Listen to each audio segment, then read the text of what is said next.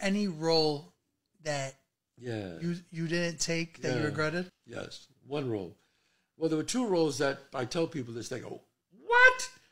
The first role, and I was offered the role, cold stone out, and the person who did it was great, Michael Madsen. It was Donnie Brasco.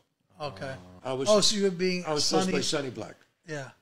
And the second was, which I don't regret, but it's such a big role that I don't regret it because the guy who did it was great, was Sopranos. I had a feeling you were going to say that. But let me be honest, I was not the first guy they offered it to.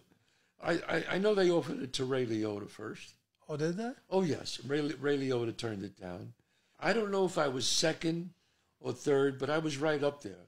And then I turned it down. To be Tony? To be Tony. Yeah. That's one I don't regret at all. Rest in peace to Gandolfini. Rest in peace to the great James Gandolfini. The right guy who was supposed to play it, played it. Yeah. And so that's okay.